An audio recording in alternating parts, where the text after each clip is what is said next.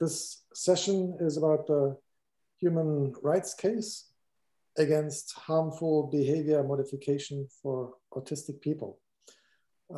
We are represented here with three organizations. So there's the Autistic Collaboration Trust. We're incorporated here in Aotearoa as a charitable trust, and we operate internationally. And we've got Tania from the Autistic Strategies Network, based in South Africa, and Karen, based in Kenya, from Kenyans living with autism.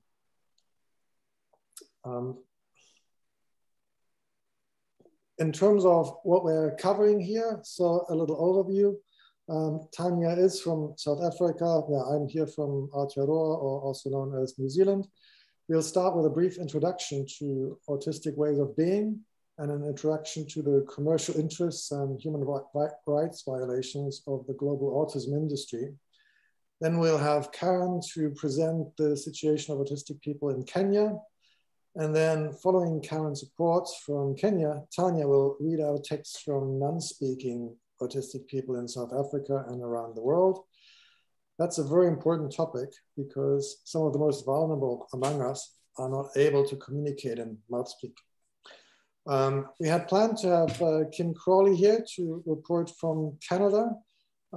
Unfortunately, as so often is the case with autistic people, she's been overwhelmed by events in her life. So we'll cover Canada and Ontario without Kim.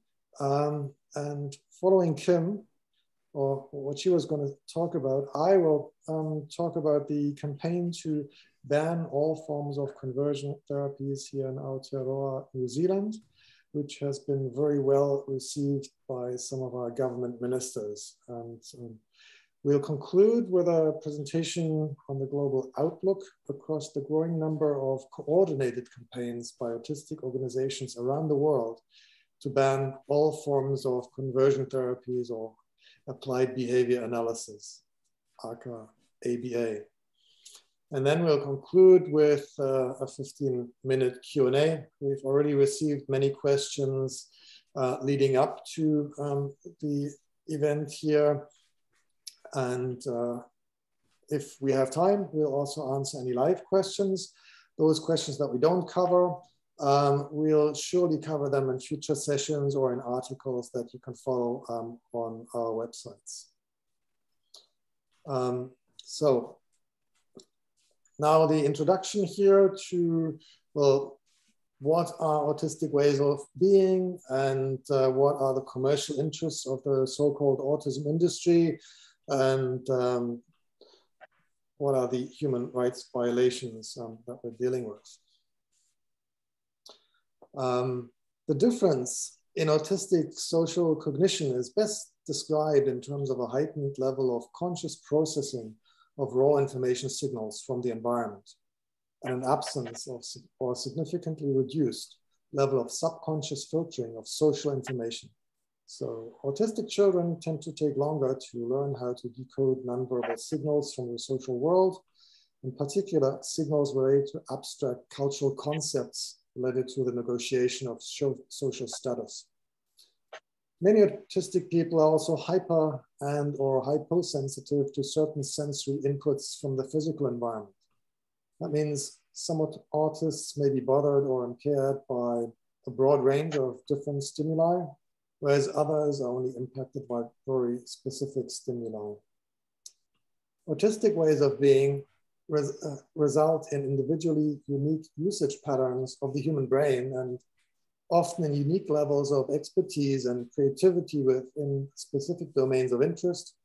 And that's typically related to autistic inertia and perseverance. So autistic neurology ultimately shapes the human experience of the world across multiple dimensions. Now, the most useful definition of autistic ways of being is the definition that's been crafted by autistic communities over the last few years. So we talk about the communal definition of autistic ways of being. And we define these autistic ways of being as neurological variants that cannot be understood without the social model of disability. Members of the autistic civil rights movement recognize autistic traits as natural variations of motivations and ways of being, i.e. ways of perceiving, feeling, thinking, caring, moving, interacting, relating, and communicating within the human species. Although some autistic people cannot rely on speech to communicate, most non-speaking autists do not have an intellectual disability. So in the absence of a comprehensive neurological and genetic description, which may actually forever remain elusive because humans are complex, the best way to describe autistic ways of being is in terms of first-hand lived experience of autistic cognition and autistic motivations. So what you see here is just some of the feedback on this communal definition, which we developed within autistic communities in 2019, and which we've since updated a few times based on input and further feedback from the autistic community. And you see that here on this screen, how that's being received. So I think from our perspective, it's time to move away from the clinical definitions of so-called autism that we've been handed down from clinicians over the decades earlier. There's also autistic researchers researching autistic ways of being, and one very, I think, interesting and well-received theory is monotropism. That's the tendency for our interest to pull us in more strongly than most people.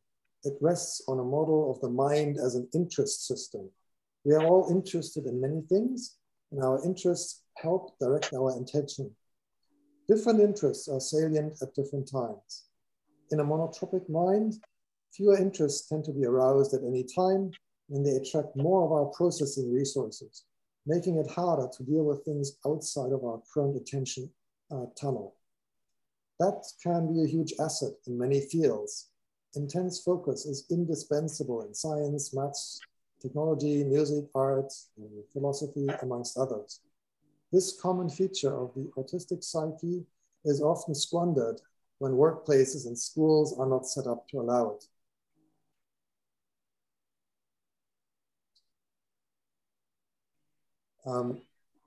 And we can trace the history of the pathologization of autistic ways of being back to the early days of the industrial era. So Adolf Quenchelet's invention of the so-called average man in the 1840s in Belgium, that's where you can say it started. So that was a time of colonial expansion, marked the moment when average became normal, the individual became error, and stereotypes were validated with the imprint of science. And his simplistic and incorrect assumptions would eventually prompt generations of parents to worry if their child did not develop according to the average milestones, and cause almost everyone to feel anxiety when their health, social life, or career deviated too far from the average.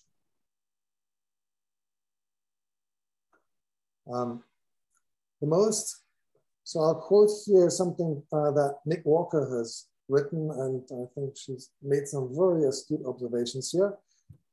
The most insidious sort of social inequality, the most difficult sort of privilege to challenge, occurs when a dominant group is so deeply established as the normal or default group that it has no specific name, no label.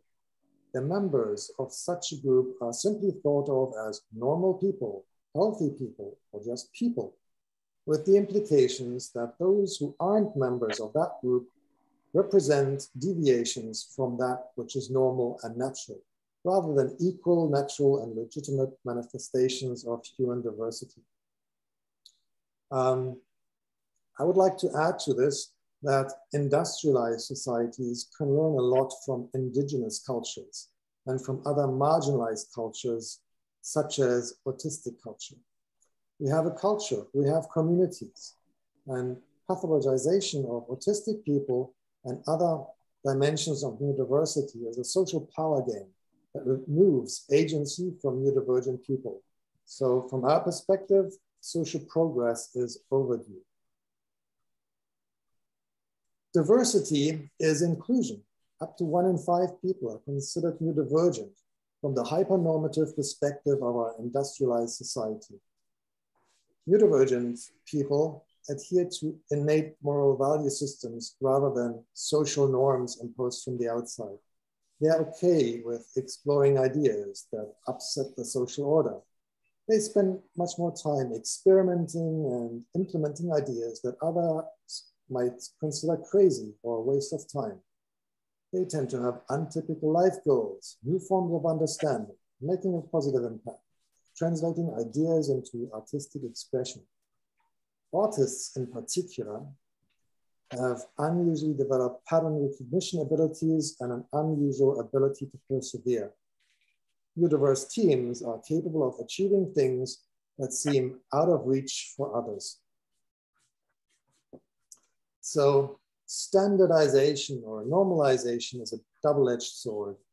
When one group of people with a big megaphone makes claims that compliance with a specific standard makes a positive difference, there is an obligation not only to assess whether the claim is true, but also an obligation to review whether the proposed standard or so-called best practice may violate the human rights of some other groups. And now we get to the infamous autism industry, which is a business opportunity and which involves the torture of autistic people. Autistic people continuously work at the edge of their performance limit, which is often much higher than what non-autistic people are capable of sustaining, whilst not making a fuss about it. And that invites exploitation. Torture of autistic people is not only legal, it is sold as the ultimate business opportunity and money-making machine, to the extent that they're even fighting over who gets to exploit us. And I, quite frankly, am lost for words. So here you've got a book where they talk about this. And they've got conferences where they discuss the investment opportunities. So where does this all come from?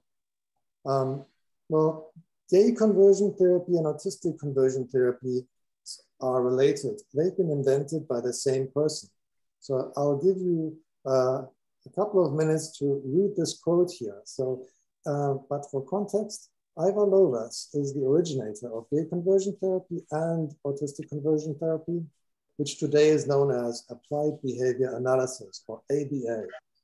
The quote on the screen captures the essence of the underlying assumptions and motivations. Basically, Ivar Lovaas denied the humanity of autistic children.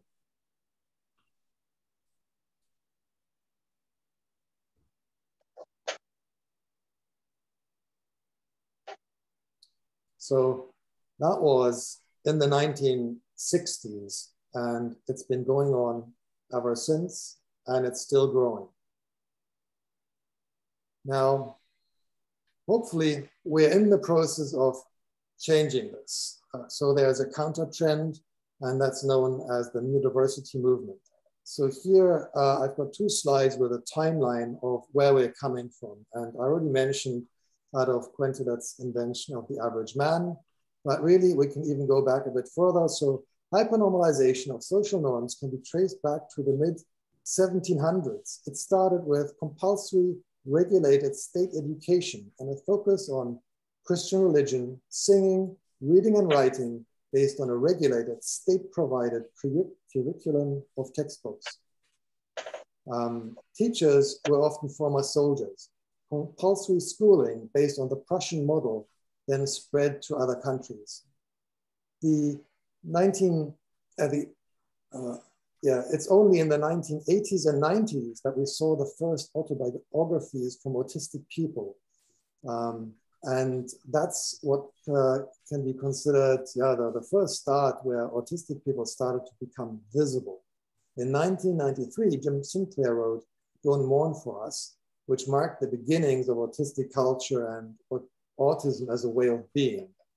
Then in 1998, Judy Singer wrote about neurodiversity, which resulted in this new paradigm within the disability rights movement, and it's the last great liberation movement to emerge from the 20th century. So since then, we've had some pushback. So in the 1990s, this idea of monotropism was developed by autistic researchers, only for the autism industry then to push back against the new diversity movement with dehumanizing and neo-colonial pseudoscience, resulting in books such as 0 Degrees of Empathy. And I'll leave it to you to assess why someone would come up with a title that reads like that.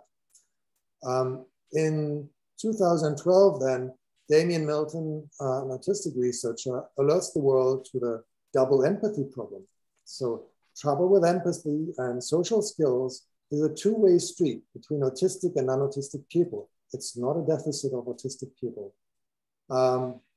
Then now, since 2016, we've got software firms that are, and other corporations that are attempting to co-opt the neurodiversity movement by embracing so-called neurodiversity light and introducing autism at work schemes for systematic exploitation of autistic people for economic gains. So this exploitation has become a very unfortunate reality, and we are pushing back hard. From 2019 onwards, activists have increasingly campaigned for openly autistic culture and autistic community. Openly autistic people collaborated around this communal definition of autistic ways of being, which describes for the first time autistic experience and defines autistic identity in terms of first-hand lived experience of how our cognition works and what our motivations are. In 2020 then, I introduced the notion of cultural immune systems, in which I describe how autistic traits play an essential role in cultural evolution. And they've done that since the beginnings of our species, i.e. autists tend to be highly concerned about social justice and are best understood as the agents of a well-functioning cultural immune system. And that's exactly why in a hyper-normalized world, people are uncomfortable having autistic people around. So that's the introduction. And now I would like to hand over to Karen to talk about the situation of autistic people and the spread of conversion therapies in Kenya. To you, Karen. Thank you so much, John, for this incredible presentation. I will talk about the situation of conversion therapies in Kenya. Before I do that, I will briefly talk about the CRPD and what it says, right? Under principle comment number 8, this principle says nothing about us without us. And I'll go briefly to comment note number 7 of the 2018 convention of the CRPD. Makes it very clear that organizations setting the direction for disabled people must be led by disabled people. Now, I will briefly talk about Kenya in light of the situation of therapies. Our attempts at a direction setting to have, to warn people about what's happening in terms of therapy has been dashed due to how people have been perceived autistic people like us in Kenya. You have to remember that there are not many autistic people who are able to advocate for themselves. Only a few minority people have been able to advocate for themselves. Autistic people like myself, and most of the time with a lot of autistic children, many are stigmatized because of how people view us in general. And it is related from the medical model, as Jorn has stated, that persons with disabilities, that autistic people like myself, autistic people are viewed as burdens and everything else. So we find that parents really want to make their children normal by this kind of conversion therapies. And now this is really very rampant in Kenya. where we see a lot of parents wanting to make their children look neurotypical. Autistic people like myself from Africa have been trying the bare minimum to really to warn people about the expansion of therapies, of conversion therapies, but unfortunately it was not, we have been largely ignored. So it means that we have tried the hardest to just let people know, send an alarm clock to everyone in Africa that this is happening, and you know, we shouldn't let this happen. It is because of the neo-colonization view of behavior that autistic people are burdens to everyone.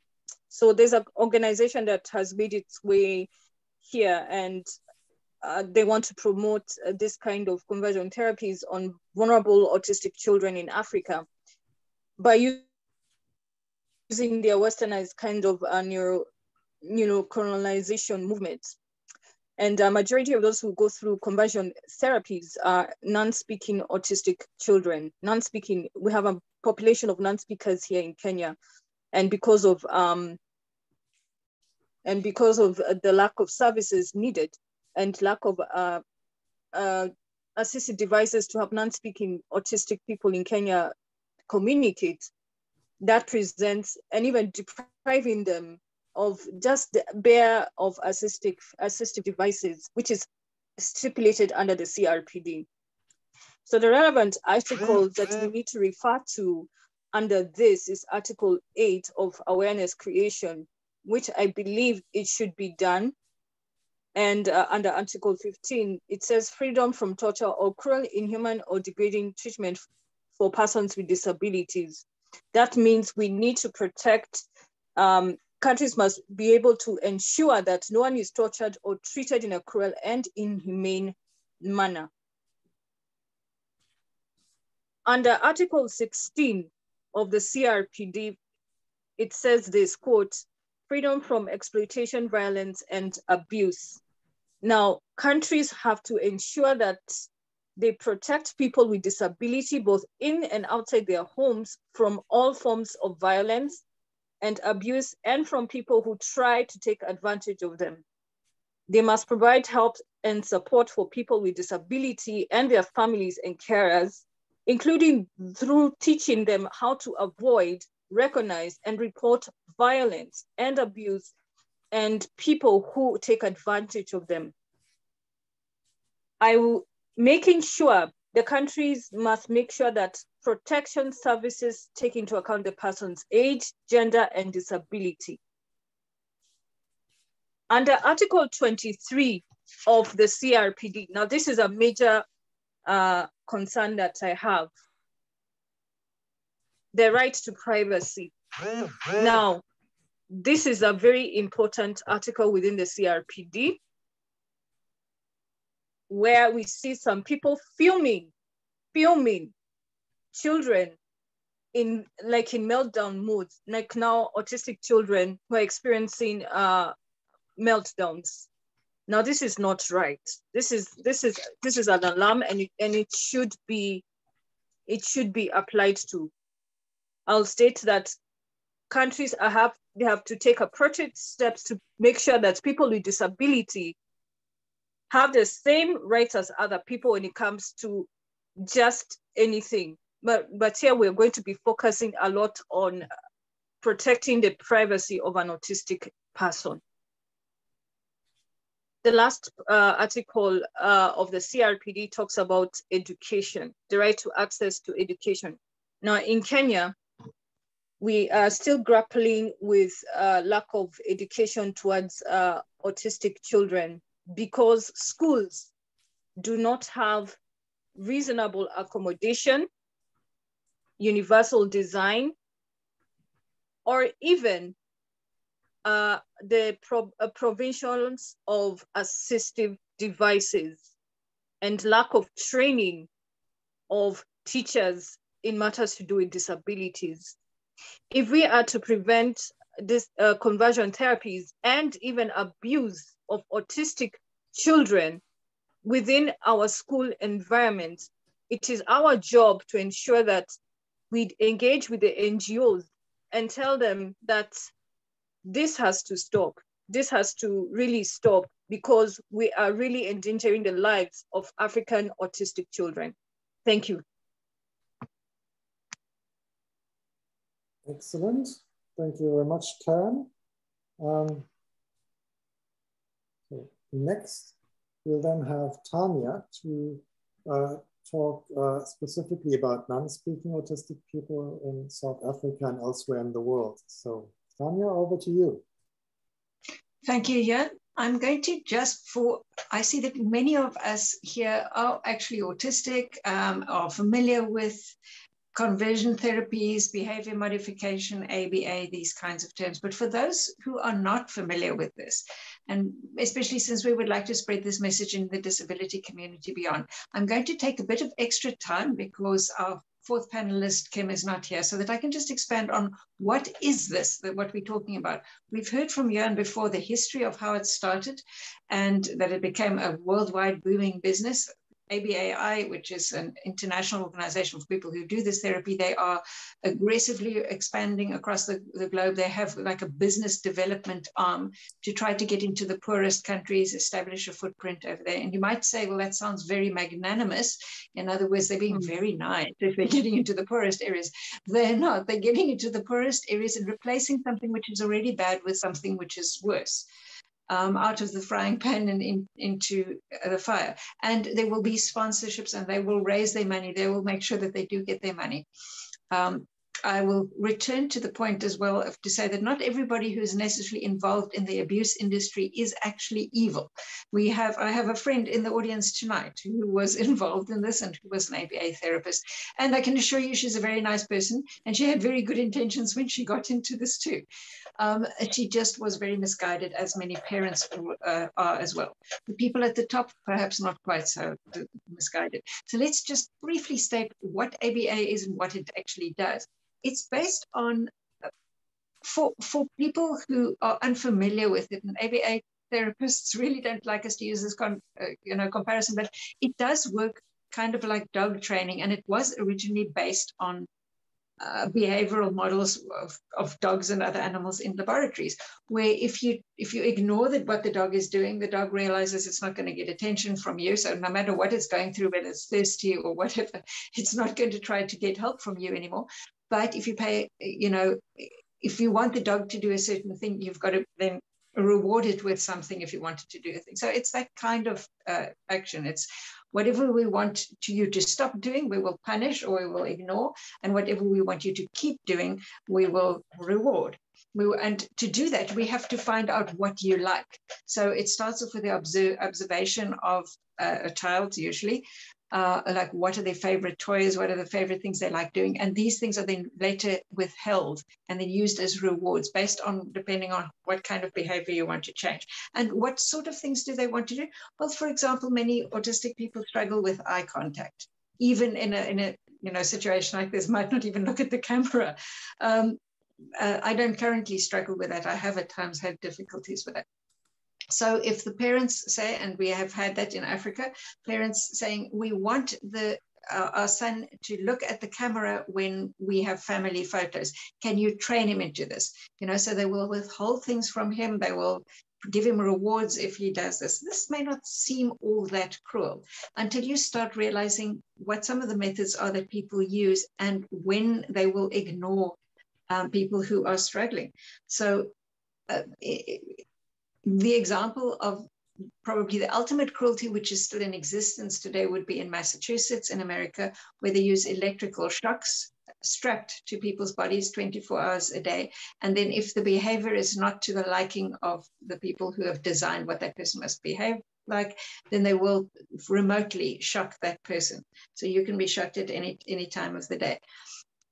This has been described very obviously. I mean, this is torture. You're not allowed to even do this to prisoners. So it has been described as torture. The UN rapporteur on torture has visited, contacted America and said, you've got to stop this from happening in your country.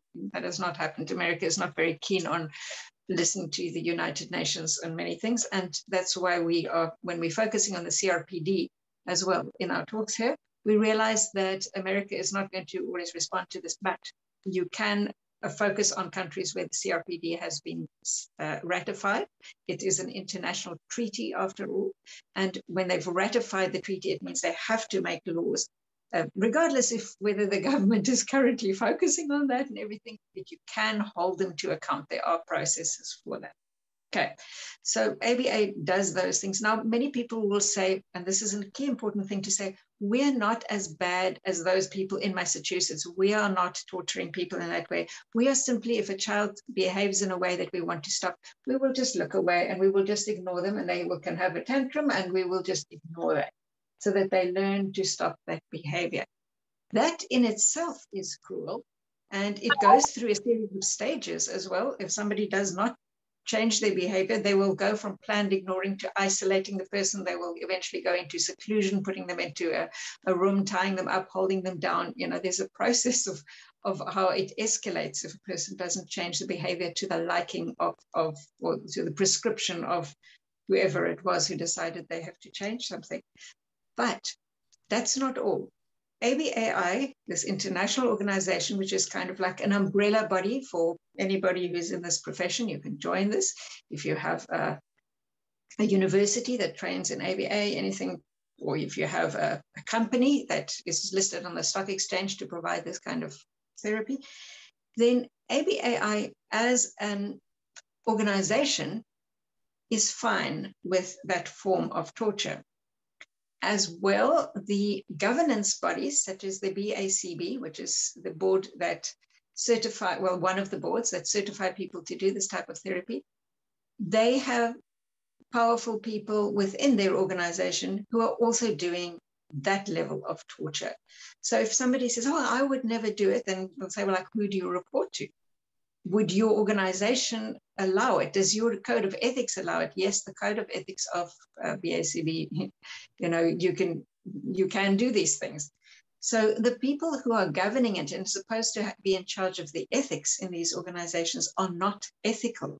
They have strong codes of ethics. Yes, you must not allow to bribe the, you know, the client and you know, who's paying and all these kinds of things, but they will not listen. You don't get your foot in the door as a group of autistic people who have been harmed and who want to speak out against this. There's also very little recourse. You can't be damaged by ABA for years and years and years and now sue somebody. It doesn't happen because you sue them. They were only doing their job. Tania, just conscious of time, we're running a bit late here, so maybe I think we cut over to the situation of non-speaking people. Right. So at this stage, I think what I'm going to do, I'm going to turn sideways to do this so that I can read this off from my screen. I would like to start off by reading the words of somebody who was not able to speak until she was 12 years old. And one of the reasons why they were not able to speak was because they were not able to do the motor movements necessarily. They couldn't will their body to do that.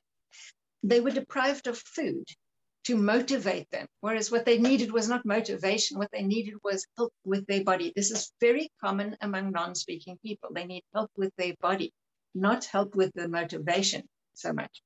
Now, I'll tell you who it was in a moment, but I'll read the words first.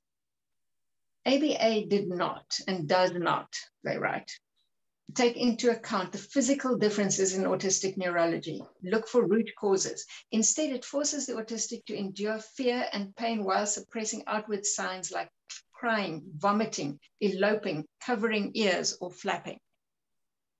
And this person did actually attempt to run away many times, but was brought back. Once the outward signs of distress are gone, ABA claims that the distress is gone once the outward signs are gone. By the time that my uncle began molesting me, ABA had taught me, through the way that it forced me to endure pain for the comfort of others, that my body was not my own. When my uncle came into my room at night to molest me, my first thought in my child mind that this was the same thing as therapy, that if I was quiet and kept my body still, it will be over quicker than if I fought, because I learned that in ABA as well. And when my first partner began hitting me when I was 18 through to 20-something, I was convinced that it had something to do with me, as if I was bad or broken person and that deserved this. ABA had taught me that the people who purport to love me will hurt me. And with the same breath, they will say that they have my best interests in mind. So this is common. ABA grooms you for not having boundaries. Now, the person who wrote this, J.J. Madridge, did eventually learn to speak, but they say it's not their first language. Their first language is really poetry, and words were for a long time kind of trained out. As much as they tried to get them to speak, it became harder, and it became the thing that you loved became the thing that you hated for a very long time. There is a link to this, by the way, on the Autistic Strategies Network website in one of our articles on ABA. There's a link to this particular page as well. Now, I would like to read as well, just briefly, some of the types of messages that we get from people who are still non-speaking. Bear in mind that these people who are non-speaking therefore had to get some kind of method by which they could communicate, and we have some in the audience this evening as well.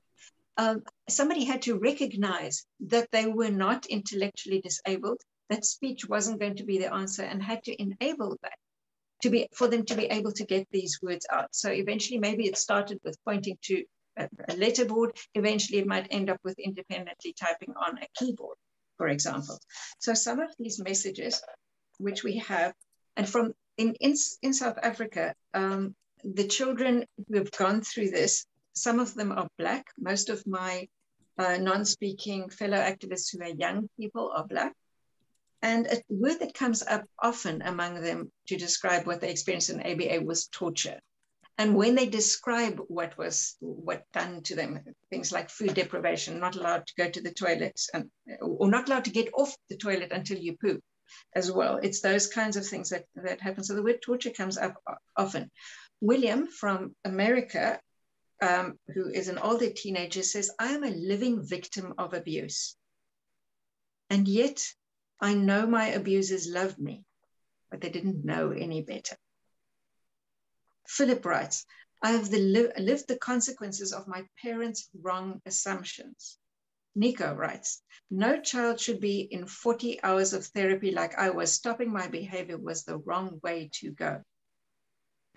If we just pick up on my parents loved me, yes, we know parents who came out of that who feel terribly guilty. In South Africa, I know a mother and son. She had tried everything to save her son from this terrible thing called autism because he could not speak.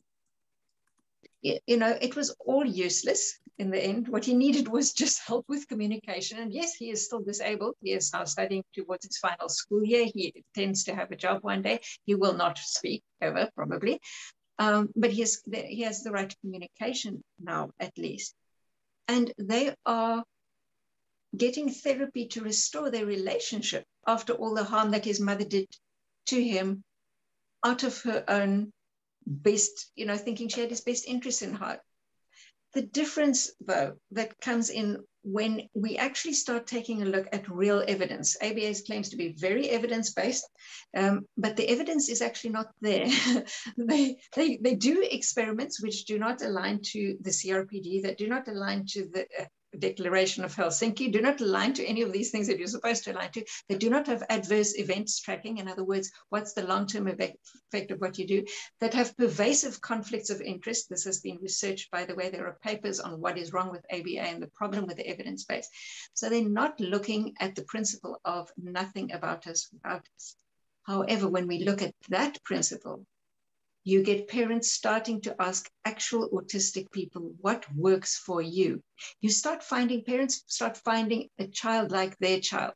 If the average parent of a non-speaking child came to Tania to say, what was your childhood like and how did you manage to turn out this way? This would not be relevant because your child has a different type of autism, a different type of disability. You may need to look like at a child like this child whose words I read in the beginning, J.J. Madridge. You may need to take a look at the writing of Damon Kersebaum, who's in the audience tonight, and at some of the many non-speaking autistic people. And Damon says over here, yes, Tania, all of this, yet when non-speakers speak out, and I would really like to read his words since he is offering that up to us before I close off this evening. And then after Damon's words, then I will end this. So Damon has said in the chat here, let's see whether I can scroll up. Yet, when non-speakers speak up about the trauma, we are extremely vulnerable to online attacks, and our words are framed as not being produced by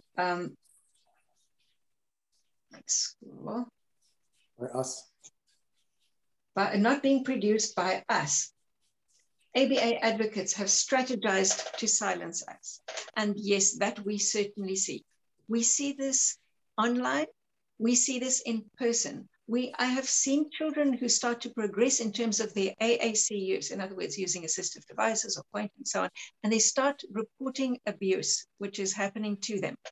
And the parent then takes them out of that therapy, because once they start addressing the people who are accused of abuse, what happens is those people say, don't listen to them. If you stick with this approach, getting this communication, they'll never speak. Give them to us, we'll teach them to speak, and then the speaking never happens.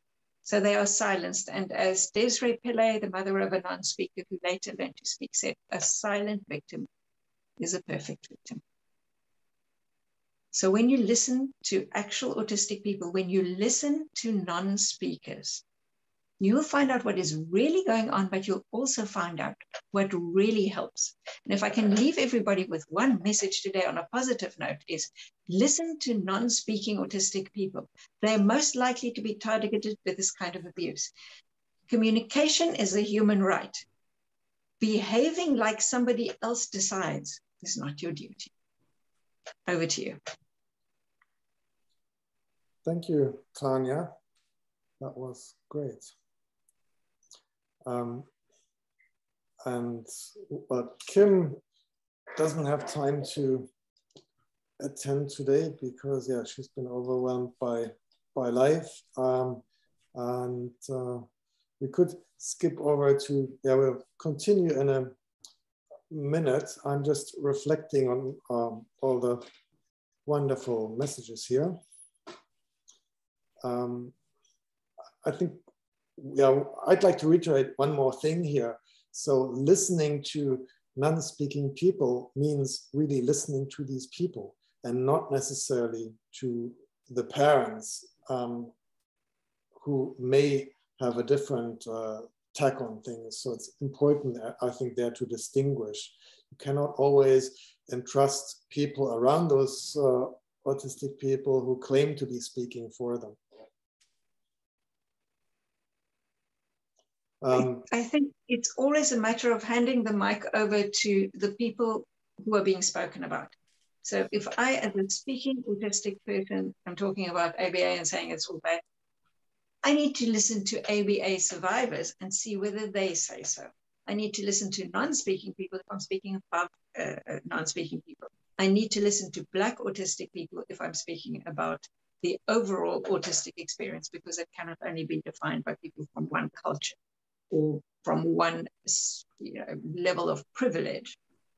So nothing about us without us stretches further perhaps than we sometimes might think. We all think we're autistic, but we can't speak for other autistic people always. We need to let as many autistic people as possible be heard.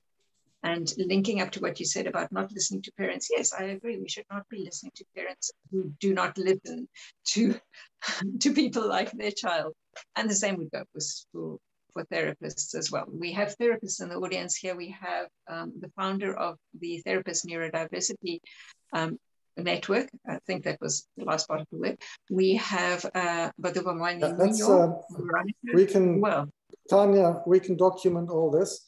Let's not lose track of time here, because we do want to cover, I think, the questions that we have.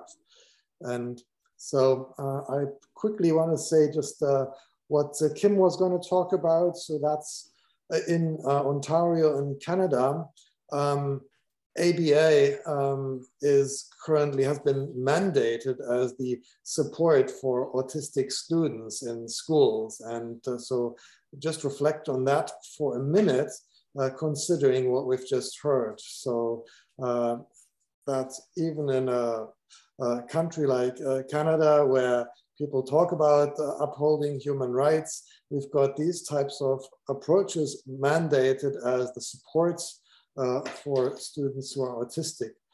Basically taking agency away from these students and yeah, preparing these students for abuse later in life. Now, I wanted to talk about briefly the campaign to ban all forms of conversion therapies here in Aotearoa, because we need some good news, or I think here as well. I mean, right now we're not in the best possible place. So even over here, a country that is often considered very progressive on many fronts. If you read the Autism Spectrum Disorder Guideline that our government has published, and that's the guideline that is still active this year, it says all behavioral interventions are based on the science of applied behavior analysis. So that's where we're at here. This science of ABA is nothing more than experimentation with tools of coercion and torture. And yes, you can apply scientific rigor to the process, but that in no way justifies torture. And yeah, here's some quotes from local papers. What's happening here in New Zealand? I mean, this is, I didn't update this recently, but this is just from a few years ago. I don't think it's changed much. So yeah, if you want, we'll publish the slides. You can look at these articles. Things are not looking good or rosy for autistic people all over the world. And then on top of that, we now have Neurodiversity Light, where those autistic people who are often considered high functioning, which is another one of those very dangerous ableist labels. Our movement is being co-opted by big corporations with lots of money. So unfortunately, we have good reason to side-eye what one might call neurodiversity light, when neurotypical people who either use the language of the movement in good faith or intentionally co-opted undermine its work by overlooking or outright contradicting its core concepts, including bodily autonomy and basic dignity. If anything, such inauthentic trappings of neurodiversity can allow charities, service providers, and caregivers to effectively disguise ableist stereotypes and harmful practices for audiences that aren't aware of or attuned to them. So it's really time to liberate neurodiversity from the pathology paradigm. And this comes back to this basic principle of nothing about us without us. Autistic voices must be central, and that means to hell with so-called balance, because there is no balance between what the rights of autistic people and what those are claiming who are abusing autistic people. Now, the progress that we've made locally here, we started off with a petition in 2021, inquiring into the consequences of conversion therapies for autistic children. And then we've run a campaign. We've set up a dedicated website to educate the public here in New Zealand. We had a submission to our government, to a select committee in September last year. That was very well received. I'll read from that on the next few slides.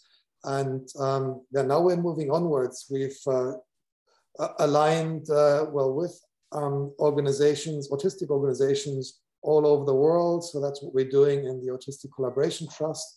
We're now focusing explicitly on the human rights violations based on the CRPD. And we've now got a global consortium of these organizations with this focus.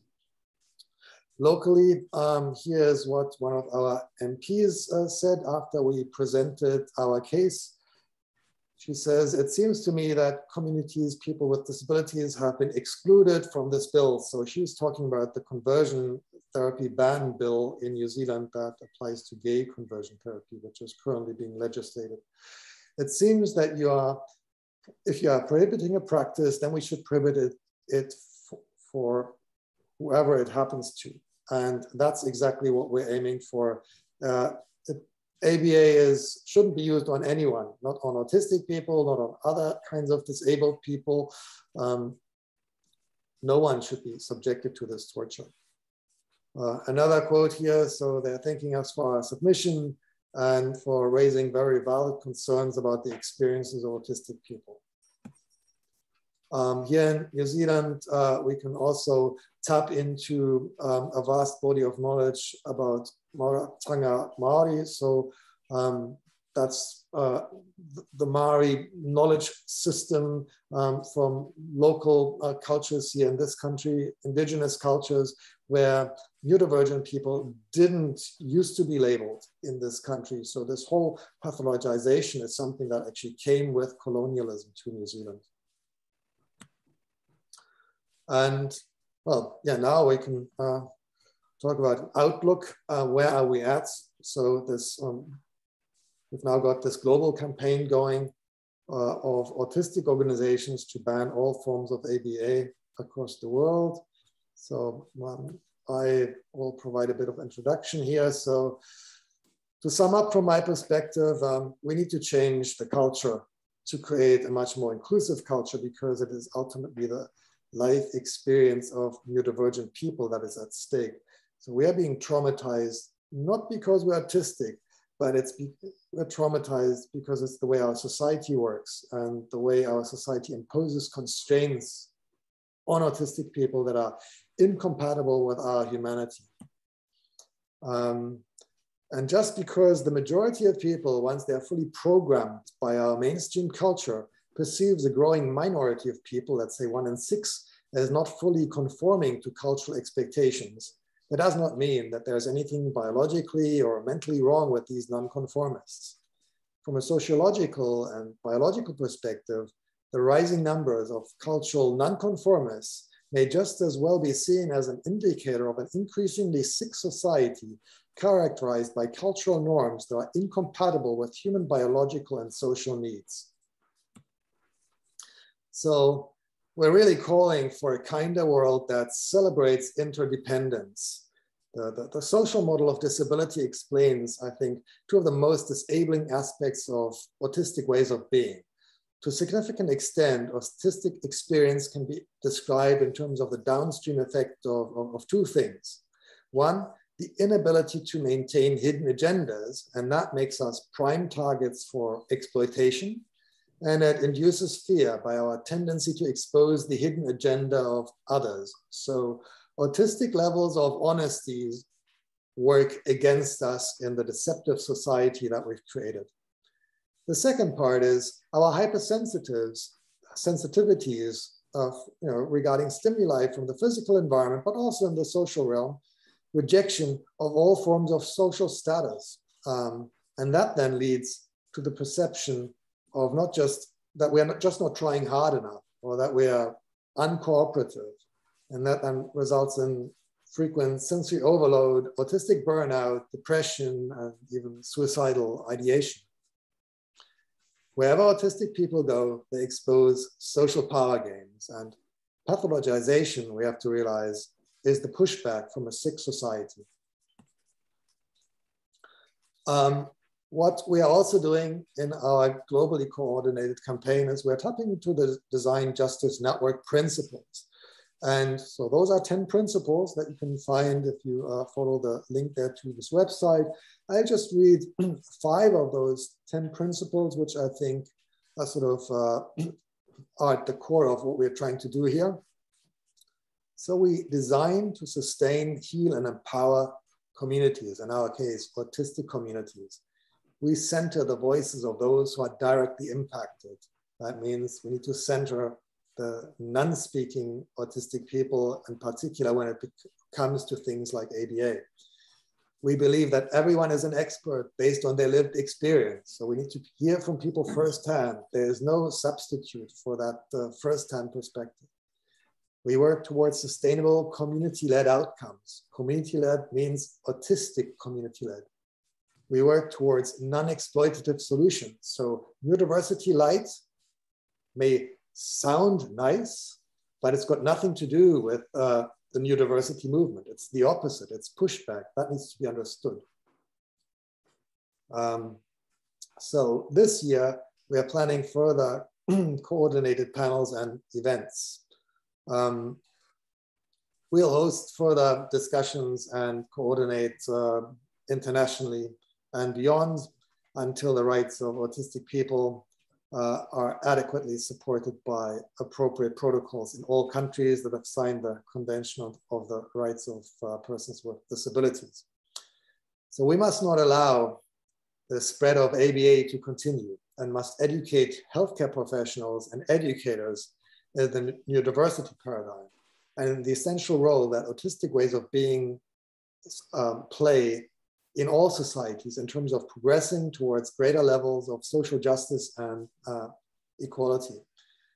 And as a community, we must co-create ecologies of mutual care and peer support services that are safe for autistic people of all ages.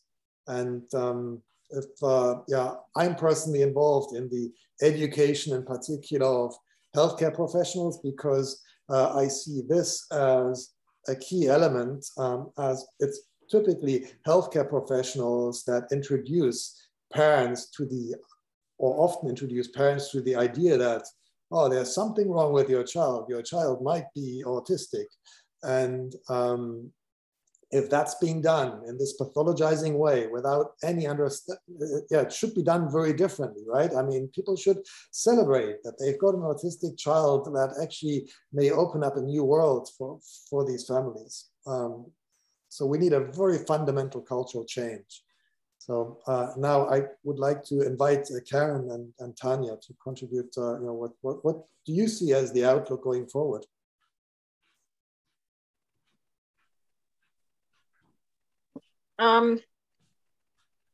Just ensuring that, in my case, I would say they need to respect that communication is a human right. This is stipulated under Article 2 of the Convention, that we need to understand that communication is a basic human right, especially to non-speaking autistic people. Now, how does it apply? How does communication under Article 2 of the Convention applies to non-speaking people? But I will define what Article 2.1 that talks about communication. Now, communication means all types and formats of communication, including spoken languages, sign language, written text, braille, touch, large print, audio, plain language, human reader, accessible information and communication technology, and other types of communication. Now, for non-speaking children, communication is a human, they will need access to assistive devices. Communication, to me, it's so important, especially to autistic ways of being. I believe that if everyone must adhere to the convention and listen to what we as autistic people have got to say works best for us, and that also includes non-speaking people, we will live a very productive life. If only the society really takes its part in listening to what we say is helpful, then the world can be a very better place. And it's not just what we're grappling right now. I can say in our case in Kenya, case in point, lack of diagnostics services for autistic adults. They don't have that because psychiatrists are made to believe that the only diagnosis you get is when you're a child. They miss that. And such trainings for psychiatrists, especially for undiagnosed autistic adults here in Kenya, it must be looked into account. So I think we need to really look beyond just thinking that you will only get a diagnosis as a child. Yet there are so many undiagnosed autistic people in Kenya who don't have that kind of accessibility. So there's need for awareness creation and understanding that communication is a human right, and people really need to listen to what we're saying as autistic people and abide by the CRPD. Thank you. Thank you. Tania. I think Karen has put the emphasis in exactly the right place where it needs to be. Currently, discussions about what is best for us, what therapy should we be getting, Autistic people are not at the forefront of those discussions. The discussions are being held by others. The principle of nothing about us without us is being thrown to the side. And if you focus on communication, not on, oh, we're going to force you into speech therapy, because by the way, you get a thing like abusive speech therapy as well. Go look on Twitter at some of the people who are AAC users, who are non-speaking, and who talk about how they were abused into speech. And that's not communication. How is it that so many parents are putting their children into ABA because it will help them to speak, but you do not care what the people who are autistic who already speak have to say? I don't think that you care about what we have to say. I think speech is just some kind of a thing, as long as I'm trying to force my child to speak, because in Africa particularly, parents get asked this question by other parents and by other people in the family, when's he going to speak? So there's pressure for speech, but there's not pressure about what is he saying? What did they say? You went to a meeting where there were actual autistic people. What do they say? They're not interested in that. They're interested in the speech. So if we focus on communication, then we're going to get to the nothing about us without us. Then things are going to change. If you read some of the message which my fellow activists are saying in South Africa, Zekwande Matenjwa, for example, he's Zulu, speaks well, using AAC, he speaks probably about 3-4 languages. I don't know how many there actually are. So he certainly can communicate. He left school at the age of 15, where he said, I'm doing well at school. It's fine. I now have access to communication, so I can be in school, but I don't want to be in school. There are millions of non-speaking autistic people in Africa who are not going to be reached in our lifetime. We're going to die without ever having their thoughts known if we do not focus on that. We can't focus on what people think their behavior should be like. There's no life if you can't be known for who you are. And if you can't contribute, like people like Damon are contributing in a major way to disability rights beyond the sphere of autism. But if we don't give communication, that contribution can't even be there. And their right to be able to lead a life outside advocacy, the right just to be able to talk about ordinary things that they might want to talk about. So yes, I would say that's the message. Focus on communication and ask the people who are communicating what helps them. Nothing about us without us. Thank you. Excellent. So now we can, I think we're on time and we have time to go through the Q&A, and yeah, we've already got a number of questions. Just like to remind you, here you see the links online where you can find us and keep up to date with what's going on in terms of our campaigns to get ABA banned. And there's also a link to the website of Autistic Strategies, which is, I think, probably the main resource on non-autistic, non-speaking autistic ways of being. Then if you're interested in what's going on in Kenya and in Karen's world, there's a Facebook page with further details. So in terms of the Q&A, here are some of the questions that came in via your registrations. So I think the first 3 I've assigned, or I thought Tania might be the right person to answer them. So Tania, do you want to give it a go? Okay, right. So that's what's up on the screen. Let me just move it. How do we run a parallel campaign to get people to voluntarily stop ABA before the ban actually happens? Right. I want to talk about what's happening in South Africa in this regard, because it is quite encouraging from within formal bodies. Speech and language therapists generally are pretty anti-ABA, and they are just looking for autistic people to lead that, and they will support. They're not going to lead it because it's not their disability, but they are ready to support if we move forward. For example, I'm going to be contacting a disabled politician whose party was involved with pushing for the ban on communication, on conversion therapy for gay people, and linking up with that because he has a disability and he's part of the same cross-disability network that I'm in as well. So we believe that we can, there is support from among the therapy communities in my country, certainly. They are credible professionals who publish internationally as well, which means that on international bodies for their various professions, they start to get respect. We're actually working with an anti-colonialist or decolonizing kind of approach in speech and language therapy. I've attended some of the sessions, which are absolutely fantastic. So it's very intersectional. So that's the one part. The other part is with parents. We have good support, and this is internationally actually, from a variety of parents who are actually quite strongly against what they were originally involved in themselves, and some of them just never got into it, who are ready to support our campaigns and to reach out to other parents.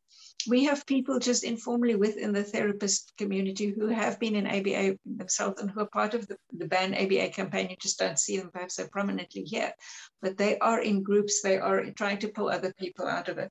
So we should be doing that so that if we don't eventually get to a ban where it's banned just in the books, you know, and the law says against it, but people turn it underground. We know that things like conversion therapy for religious reasons could easily go underground to where they're trying to not, you know, get themselves monitored.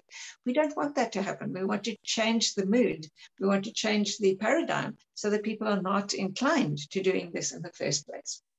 Okay, I'll try to keep my other answers shorter. As you know, I can be verbose. How do we engage respectfully with survivors to not re-traumatize them?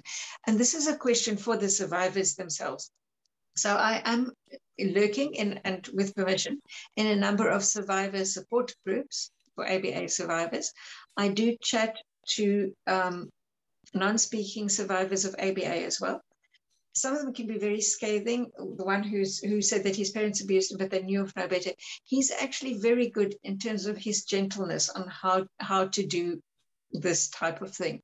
And we should be getting that from the survivors themselves. How do you do this? How do you bring somebody, like, do you put them up on the screen over here and do you call them out in front of the crowd? Or do you allow them to contribute their messages separately? And then we take that through to the various bodies that could make a difference in support. Then a question regarding the neurological consequences of repetitive ABA strategies which don't consider a child's mental state. Let me just see. Example, my son reports shame and anxiety from being unable to say no. His opinion was never considered, and his every move was corrected to the point where he has difficulty in trusting his own instincts. Okay, there is a combination of, we're talking now really about the rehabilitation of people who have been there. And there are some people who are quite good at this. And I'm talking, some of them are non-speakers themselves. Some of them are ABA survivors who will help and support other ABA survivors. Noah Sabak, I just think of in general, not necessarily on ABA. He is a non-speaking autistic who has his own consultancy to do peer support for things like anxiety, because he gets the way that non-speakers experience, which would be different because you've had different kinds of trauma. That's the one part. Another person would be a good psychologist whose words, I really suggest reading her blog. Her name is Dr. Henny Kupferstein, and I think it's hennyk.com. That's her blog. She has done some research in ABA as well, research on trauma caused by ABA. And she is a piano teacher. She's pretty disabled herself, has Balance syndrome and a number of other things, and she's autistic. But she has worked a lot with ABA survivors in music. Now, she's not a music therapist, she's a music teacher. But she has found through that process of rebuilding, I'll give a brief example and then I'll close it here. She had a non-speaker who came, she had an ABA survivor who came to her and who was asking her, did I do it right? Am I okay? You know, needed this constant reassurance. And she said, you don't need my approval all the time. And she said, and this child said, but then how will I know if I'm good enough? And she saw that the child is completely unaccustomed to validating herself. And she was able to help the child to turn it around. You do not always have to look for the approval of other people. I know that that's what you've been trained into. You can't know yourself unless you've got the reassurance from your ABA handler. But so there are people like Dr. Kupferstein, there are people like Noah Sabek, the people from within the community of survivors. I could even point to Cassian, has a new surname now, but foundations for Divergent Minds is the name of the organization where Cassie is, and Oswald Latimer is there as well. They focus on this. They focus also on engaging with people who are in ABA to help them. And they focus on people who feel that ABA can be reformed. They will go into those groups. Ultimately, what has happened with all the people that they've engaged with who felt that ABA could be reformed is they end up leaving ABA because they realize you can't inform something, you can't reform something that's built on a bad foundation. You'll have to knock down the whole building. But yeah, briefly, these things can be done. The neurological consequences have actually also been studied of this type of thing. New Jersey Autism Center of Excellence, Dr. Torres, Dr. Elizabeth Torres, has a good webinar recently done with Alfie Cohn, the educational expert of several decades, where she describes what happens when you ignore a child. What happens when you ignore a typically developing child who is crying, and you say, no, let them cry it out, let them cry it out. There's measurable damage to their brain at an early age. There's patterns that get formed you don't quite change it, you only cope with them later. So do not ignore your child, do not submit your child to planned ignoring. Children are vulnerable, they need support. You're not building resilience and independence at such an early age. And thank you very much. Alex has provided a link there to Katsian's surname and also how to pronounce it. So, okay. Over to you again. Yeah, that was brilliant. Another question here is, when funding is controlled by government and government-based funding or basis funding on legislation, what can we do as educators who work for a governmental institution, i.e. schools, which seem oblivious to the human rights concerns around ABA? Yeah, this is tricky, of course, if your government mandates that you have to do certain things which actually involve human rights violations. So I would suggest, well, support our campaigns. There will be campaigns in your country. And if not, please get in touch with the Autistic Collaboration Trust. We are trying to coordinate all these campaigns internationally. There's also, I think, organization in Europe, UCAP, which is like a consortium of autistic organizations in various countries in Europe.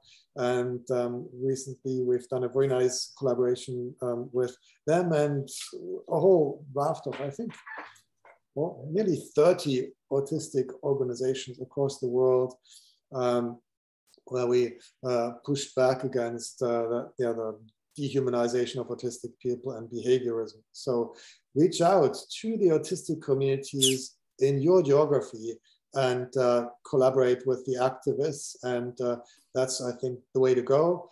It's via this channel as well that neurodivergent and autistic educators, and we have plenty of autistic teachers, most of them are just undercover, right? It would be endangering their careers in this climate where there's the stigma is quite high, but it's via organizations like ours where we can anonymize reports and feed them to those people in governments who need to hear what's actually going on the ground. And so what we're also doing is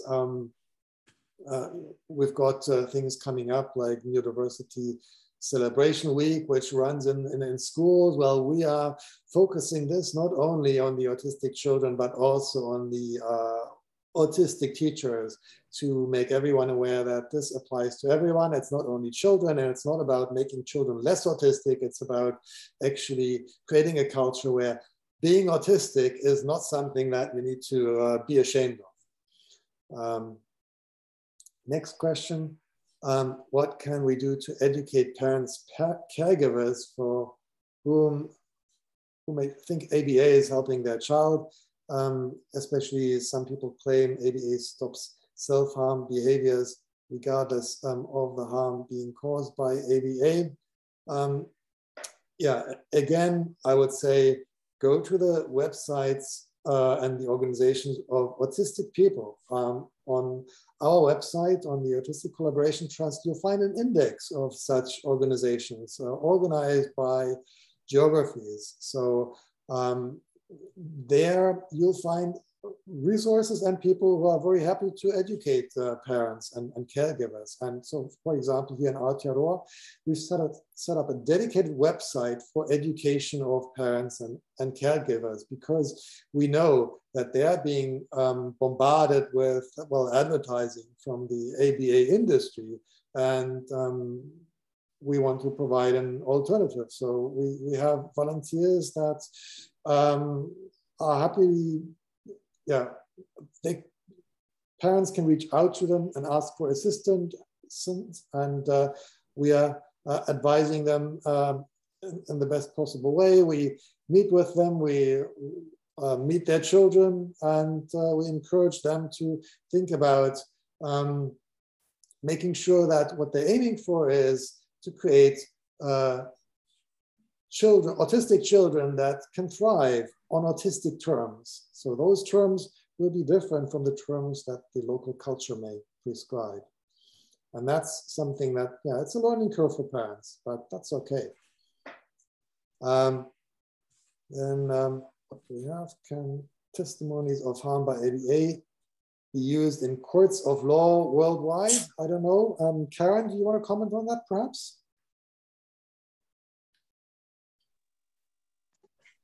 Just repeat the question again, please. Can testimonies of harm by ABAs be used in courts of law worldwide? So this is from a legislative perspective, you know. So we've got these testimonies of harm. Where we're at with the courts. Are you aware of any lawsuits?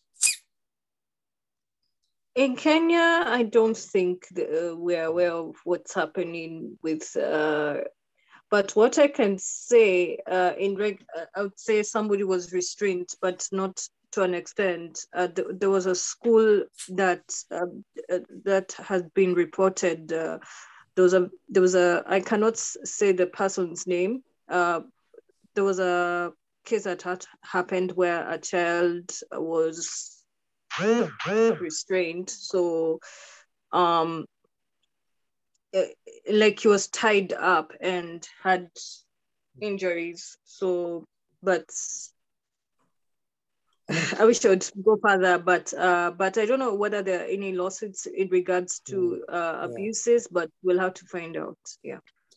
Yeah, well, what I was going to say here is this relates to, right, the human rights and all those countries that have ratified the human rights legislation. I mean, that's the angle that can certainly be used, and often you then discover that yes, countries have ratified the treaties, but there are actually not adequate protocols in place. So it's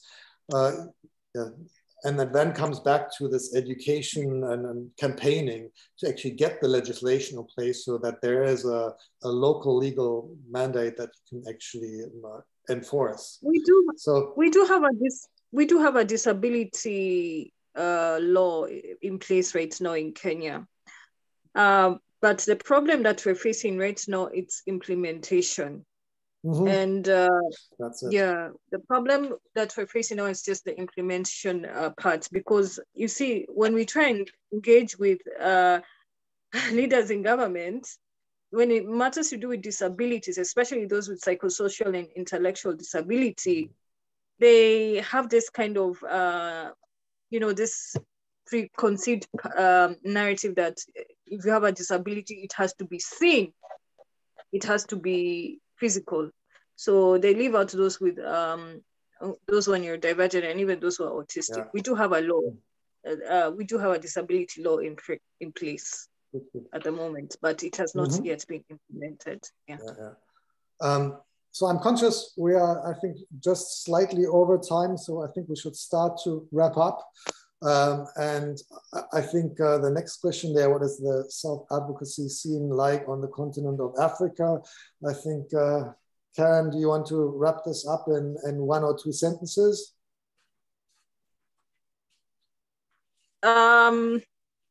It's still in its, let's say, in its infancy, because we started an initiative to educate a lot of people in, we started a session on the CRPD, that is Autism in Africa. where we train guys on the CRPD from scratch, that just the basics about the CRPD and how they can utilize it to help autistic people across the continent in fighting for their human rights. Mm-hmm. Yeah. Good. Okay, so I think we better wrap up here because we were over 5 minutes late now. So there are more questions that we didn't get to answer, and I'm sure we'll make sure that we also look for questions in the chat, and I'm sure we'll cover them in articles and further panels that we'll coordinate. So thanks everyone for attending this session. It's been great to have so many people here.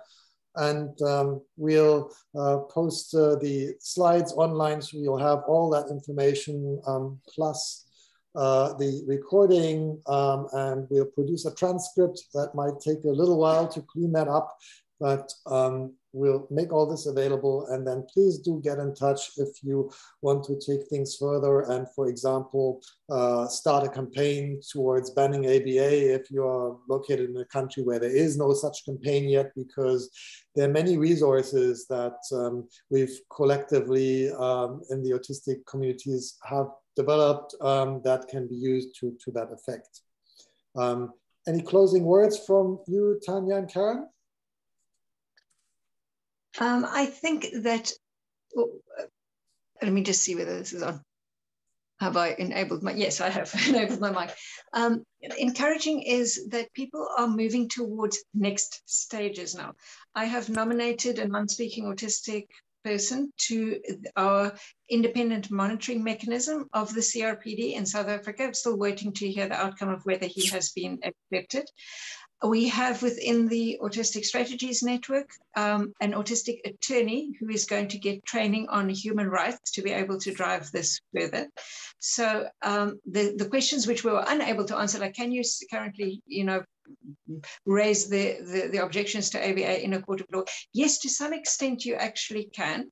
If there were abuses which are already covered by laws, in South Africa that has happened with AAC before, and there are quite a few people who are very favorably disposed towards AAC users. When I say AAC, for those who join in late, I'm talking about methods of communication where somebody else might usually use speech, but it's not speech. It could be a device, it could be pointing to something, and so on. And we're working towards, and we do have some opponents there who might say, that person over there isn't doing it themselves. You've set them up to this. But we, in general, we have a strong support from people in those allied professions, and they are keen to learn more, except for in collaborative relationships with ABA people, or people who are offering a mixed bag in some special needs schools, which tend to be private schools. So it's important for us to get a message out there to the public school system, and also to the public, as you said, focusing on health, because those are the people who are the gatekeepers to all of this. And we are working on that. I'm on a cross-disability network board within my province. I'm not on any other autistic whatever thing, because cross-disability support is important. People will support you if they are deaf. If you've supported them because they were deaf, they'll support you that you were autistic, because we support all each other. We all care about the CRPD ultimately. And that's, as Karen said, we, in Africa, I'm also part of that group, Autism in Africa, which is a group that has been convened to teach Africans in the autism sphere, whether they are autistic, whether they are parents. We've got a rural parent from a small village in Malawi, for example, in our group. We've got people from Somalia, all working towards the same thing, and who are going to be learning about the CRPD and what it means practically in a situation. Even if there isn't a law yet, you can put your foot down and say, I have a right here. But if you don't know about your rights, if you're not aware of them, you think you have to take all the nonsense that comes with it. So that's why we think training in the CRPD in practical ways in Africa is really important for everybody, regardless of literacy, regardless of their communication capability, regardless of where they live. As long as we can connect to them, they need to know about their rights and how to support the rights of others. Thank you. So I think we should conclude. So thanks, everyone. And I hope we'll all connect online, and make significant progress over the course of this year. And maybe we'll do another one of these sessions next year to report where we're at, hopefully with some positive news. Take care. See you.